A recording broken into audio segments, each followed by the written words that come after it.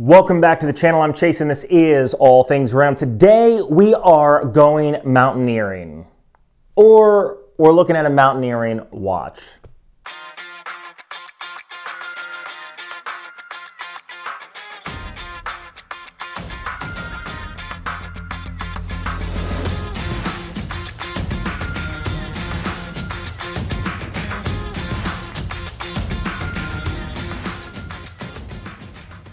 Now, like anybody who loves affordable watches, I was perusing Amazon and found this AVTREK. Now, AVTREK goes by different names such as North Edge, and there's a few other Chinese sort of names on there, but the one I picked up again was AVTREK. Now, this thing was under 80 bucks, and it really, I think, is a lot of bang for your buck. Now, when I say, hey, I'm going mountaineering, well, I am going to take it in the field. I have a topographical map and we're gonna take it out, but we're not gonna do it now. We're gonna do it in a few weeks. This is just my initial impressions. We're gonna go over every functionality that's in the watch, sort of how to use it, and what I think about after wearing it for a couple weeks. Now let's just flip the camera around and hop right into the review. Okay, and this is what we're looking at today. This is the AVTREK. I got this on Amazon, and this thing was, I want to say 72, 73, we'll just say under $80. Now AVTREK goes by another name too, and that is North Edge. Same watch, same brand, just, you know, some of those Chinese companies or whatever, just, you know, interswap the names. This is one of those. This is the AVTREK. So if you see a North Edge, and I'm looking at a North Edge similar watch to this, but it is a diving watch, so it has 200 meters of water resistance, and it's like 200 bucks. I'm looking at one of those. So if I do review that, it's just the same company, so keep that in mind. Now the reason I got this is because I've really been interested in getting just an everyday hiking watch for when I go hiking. They consider this a mountaineering watch. Now, what do they mean by mountaineering? Well, I can tell you that this offers a few things. It offers a barometer. Now this is supposedly offers, we're gonna test these out in the field, offers a barometer, an altimeter, and a compass. It also has several other features, and we'll go through it in just a minute. Now this thing, the footprint of this is rather large, and you notice it when it's on your wrist, but surprisingly, even as big as it is, and we're gonna go through the measurements in just a second, it actually doesn't sit that big on the wrist. Now this thing measures like a giant Invicta, but it feels more like a large pilot's watch. So let's just pull up the calipers, and let's go ahead and do some quick measurements. Then we'll get into the features of this watch and what I plan to do with it in the future. Okay, it measures just under 50 millimeters in the diameter. The thing that I care about the most would be the lug to lug, which is just under 53. The thickness of this thing is rather thick at just under 16. And the lug width of this watch is basically 24. So this is by no means a small watch, clearly. Now, like I said, this offers a lot of features, and let's just get into them right now. So we're gonna cycle through this. Whenever you look at the instructions for this, they label these different pushers as A, B, C, D, I don't really remember. So it took a little bit to understand just how to work this. But honestly, once you understand, it's really quite easy. Now this button right here at the 10 o'clock position is the backlight. Now it's a very light backlight. You can't see it very well. In the dark, you see it just fine. And we'll kind of test that out at the very end. One of the things I do like about the backlight is it's on and it doesn't just shut off, it sort of slowly dims out and fades away. Now your main button on this is gonna be like any other digital or smart watch. It's gonna be down here at the 7, 8 o'clock position. Now, right now it is on the first time zone. On the first time zone, you can see that right now it says 5:49 p.m. The date is 7:25, and you can see it has a small graph up here at the top. Seconds are running along the outside, and has seconds right here at the 3 o'clock position. Hit it once, and you have your step counter or your pedometer or pedometer or whatever the heck you say. Now there's a reason for this, and I'll go over it when I go over what I plan to do with this watch. Hit it again, and it has a record feature. The record feature is basically everything you've done on the watch.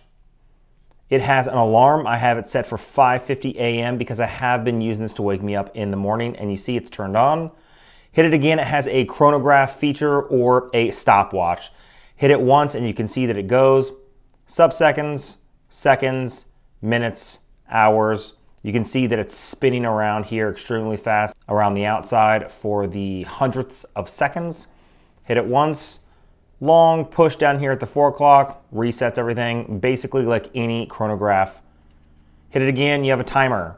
Now the timer I've set for 30 minutes. This is actually pretty awesome.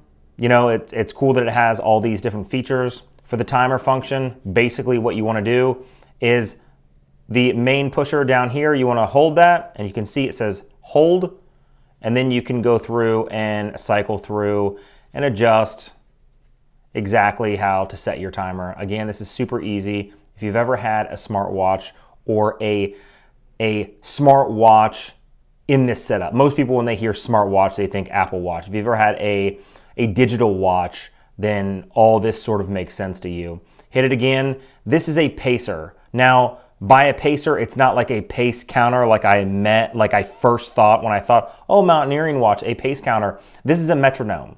So if I click it once, turn it on, you can see that it is going at 65 whatever for the metronome.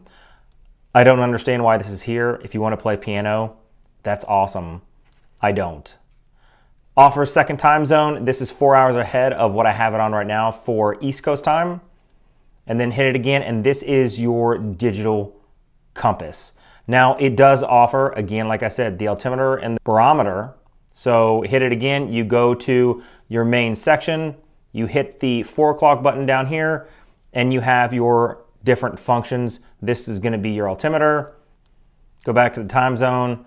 Up here is going to be your barometer.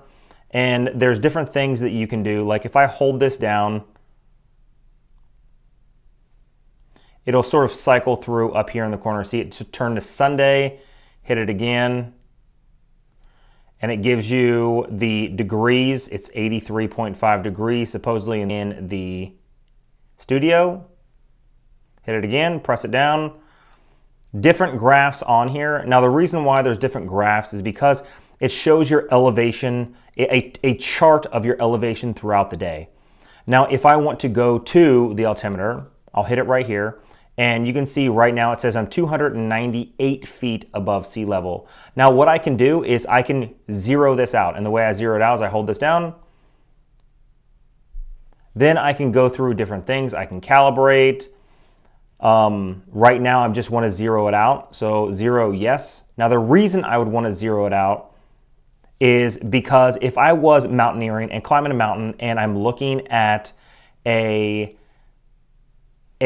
topographical map and I know that I'm going from point A to point B and it's a 2,000 foot climb. Now whenever you're looking at a topographical map and you're doing something called land navigation, which we're going to get into in the follow-up video on this in about 2 weeks, because I am going to put, I say my life on the line, but really I'm not. I'm taking a compass with me, and I'm taking this, and I'm going to use this, but also the standard compass, just to verify the sort of use of this. Now if I cycle through, I'm just going to go to the compass.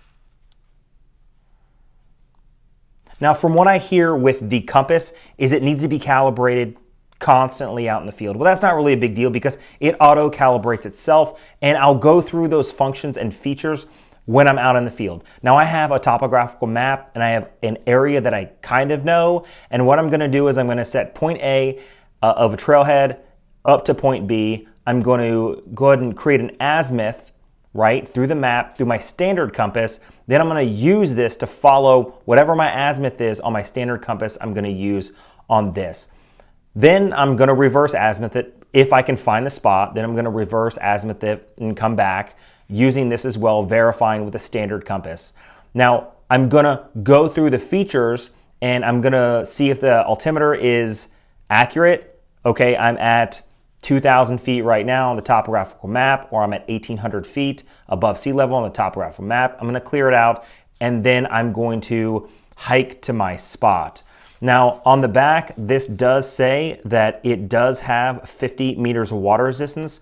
So this is basically a watch you can wear everywhere. Now, I assume this tiny little hole right here is gonna be in reference to a sensor like the barometer that kind of reads the moisture and the air pressure around you. But like it says right here, it has altitude, baro, which is barometer, compass, pedometer or pedometer.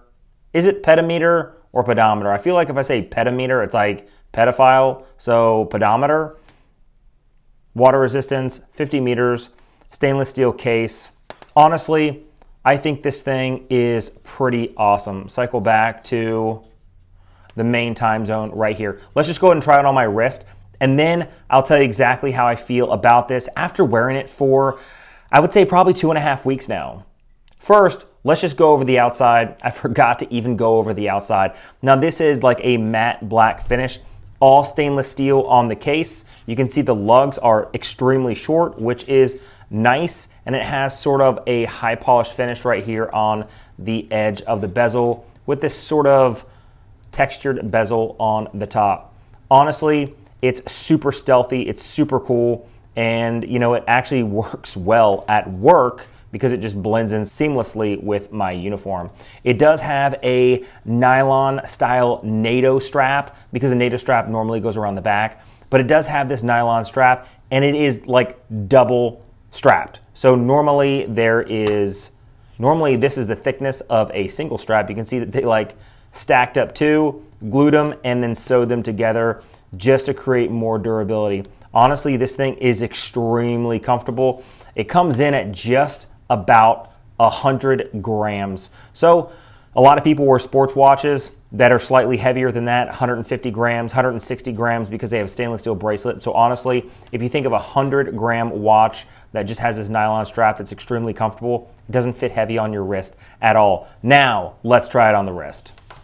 Okay, now here it is on my 7¼ inch wrist, and you can see that it is a little large, but honestly, it's not overbearing. It is a little high, but again, not overbearing. When you have something like this, either a Garmin or a mapping watch, a GPS watch, or a mountaineering watch like they say this is, honestly, you don't want it small, you want it large, and you want it legible. One of the things I really like about this watch is it is extremely legible. It is so legible, especially in the bright light outside. It may not appear that it is, but maybe it's just the camera, but honestly, at any angle, I can see this just fine. I mean, honestly, I'm extremely happy with this watch so far. For $75-ish, honestly, you really can't do worse.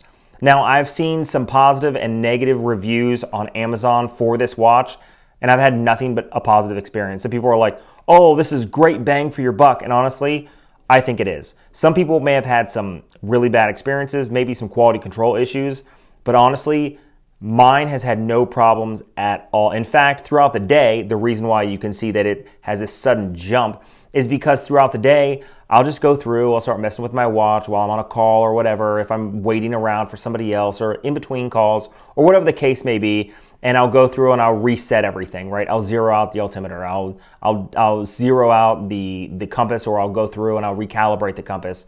And I'll do all this stuff, just messing around with it, you know, using the chronograph function and stuff like that, just so I have an understanding of exactly how this works.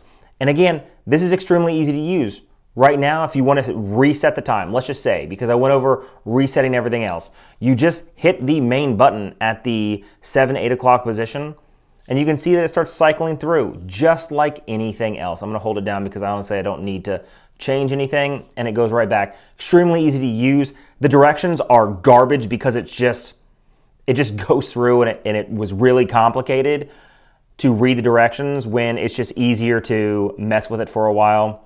Honestly, I'm excited to take this out in the field. Forgot to say the glass on this is just that, it's mineral glass. But are you really expecting to get a sapphire? No, not at $75. Well, if this said Pagani design, maybe. But for this, mineral glass is fine.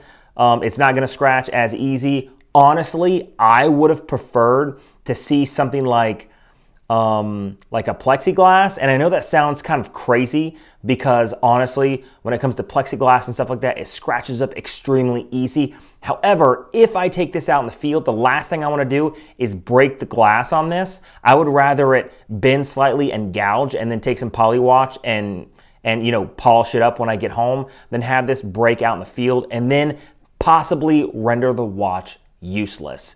Some things to consider, especially when you're out in the field.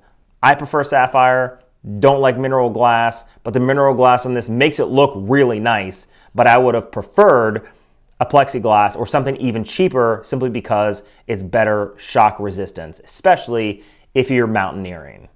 Okay, so honestly, I think this thing is pretty damn awesome. Honestly, I think it offers a lot of value in its package, especially with the fact that it has a solid stainless steel case, has an awesome digital module that offers a lot of different functionality, very comfortable nylon strap, and 50 meters of water resistance, so you can wear it any day, anytime, any hike, in the rain, through the river, through the mountains, and it's not going to be an issue for you at all. Now, my goal is to release the actual in the field video in, I would say, about 2 weeks. So I haven't gone into the mountains yet to test it. My hope is to go maybe in the next week, week and a half. It's going to take some time. I mean, yes, I live in Alaska and I have mountains that surround me, but I really want to plan it out so the features are tested to their limits. So it's going to take some time. So make sure you guys hit that subscribe button, leave a like, leave a comment at the content you guys would like to see. And if you guys are interested in that video, make sure you guys are hitting that notification bell so you can be notified when I drop that next video. Until next time.